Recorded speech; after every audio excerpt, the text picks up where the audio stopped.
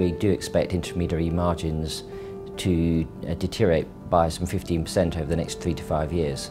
And we've been saying that for a few years now. You don't necessarily see it in our results because there's been a product mix change at the same time. But it's real, it's happening. There's been consolidation with our distributors. They want to deal with fewer asset managers globally. So more volume, but at a tighter margin. 2013 was a year of record results. I believe that it's the best time to start thinking about cost efficiencies to maintain our profitability margins in this new era of revenue margin contraction is now. We want a long-term view. How can we become more efficient? We're looking at how we make our processes more robust, how we make them more industrial, less manual workarounds. Again, looking to the future to ensure we can continue to operate in a healthy capacity for the next 200 years.